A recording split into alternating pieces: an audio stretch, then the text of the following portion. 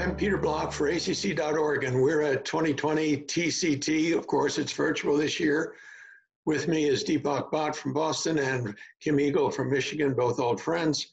And it is the end of day 3, interesting trials, or at least registries kind of stuff today. And also we're going to talk about a trial that came up yesterday that builds into day 3. But I'm going to start not with that, but with a trial called Define Flow. Kim, you want to take that up? Define Flow is an interesting trial having to do with coronary disease, maybe not exactly where you come from, but nonetheless, you're going to tell me about it. You know, I'm a fisherman, so I'm always interested in flow, Peter. And this is a trial which is, you know, there's discordance between different methods that we use to measure lesions. So if you compare coronary flow reserve to fractional flow reserve, there can be differences in a given patient. In fact, there is discordance in about 40% of patients if you define FFR as less than 0.8 and coronary flow reserve as greater than 2. This particular study, Define Flow, was asking the question, if you look at patients who have FFR less than 0.8, but a coronary flow reserve either less than or greater than 2, are those groups significantly different out and measured over a period of several years? And the answer was no. The FFR group with a coronary flow of less than 2 versus greater than 2 behaved relatively similarly. And this, of course, helps us deal at least with one group where we have this discordance.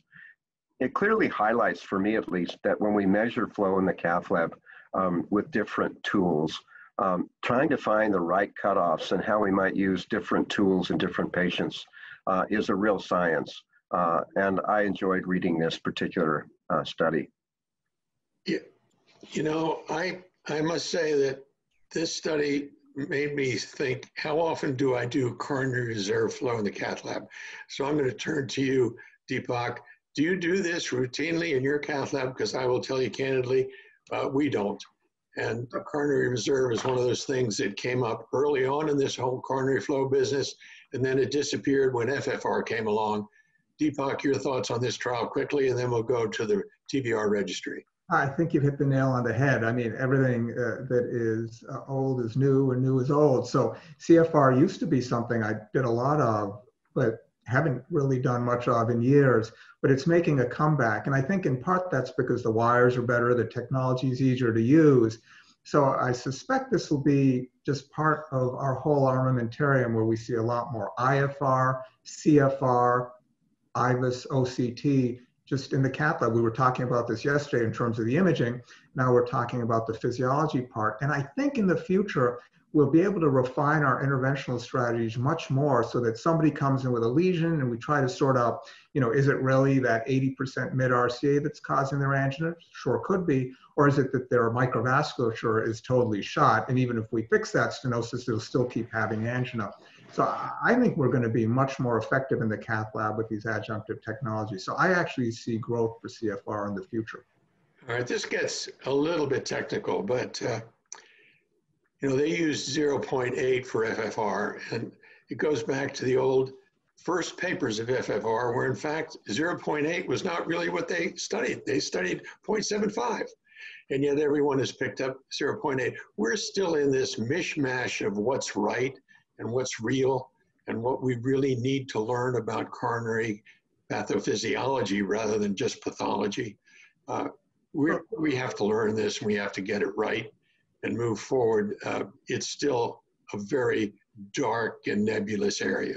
Well, you're right. I mean, there's been upward drift of the FFR and IFR cutoffs, especially FFR, which you're right, the classic work was all 0.75. And if the FFR is below 0.75, that's a bad lesion. You know, I've seen relatively few of those where a person isn't having bad angina. The 0.75 to 0.8, you know, there's been that upward drift because, you know, interventionists like to treat lesions. And, you know, there's some data that supports, you know, 0.8. In fact, there's a fair amount of data. But I think in actual clinical practice, if the FFR is less than 0.75, you can take that to the bank. That's bad angina. Are you suggesting, Deepak, that there's still an oculostenotic reflex that even goes with flow? Yeah, well, I think it's that, there's confirmation bias. All physicians are guilty of it. We keep doing tests until we get the answer we want. That's what often happens. So if you really think someone's got angina and they've got a lesion that you think needs to be treated, well, oftentimes you match the modality that gives you the answer you want. And if you keep doing enough tests, eventually something will jive with what you believe in the first place. I'm not going to go there. Okay, let's move on. So, Deepak, let's move on to the TVR registry. That's a very interesting area. And then talk a little bit about Reflect 2, which was actually presented yesterday, which sort of dovetails into the transcatheter valve registry. I'm glad you paired those two. So yesterday was a modest size but randomized trial of a new embolic protection device that pretty much protects all three greater vessels to the brain. That is the innominate and the subclavian and the left carotid. So all those vessels are protected with this device. That's a bit different than an approved available device for embolic protection during TAVR. But the bottom line was the randomized trial didn't provide any compelling knockout type evidence that embolic protection reduced any sort of important clinical events. There were some post hoc analyses looking at different sizes of diffusion weighted MRI images and so forth, maybe showing some effects. But the bottom line is, I think most appropriate would be couched as a negative trial. The registry observational non-randomized analysis presented today, very large in size, but not randomized, but really sophisticated statistics, propensity adjustment, instrumental variable analysis, lots of fancy statistics, very well done, basically show the same thing, no clinical benefit of embolic protection in the context of TAVR.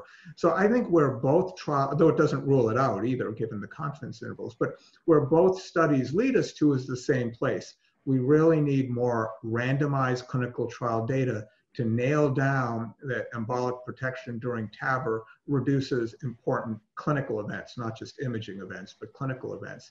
Otherwise, we're potentially increasing the cost and complexity of TAVR for no real good reason. So it's intuitive. I think embolic protection should make a difference, but it still does need to be proved prospectively. I'm going to go back to Kim, because Kim, this is silly, right?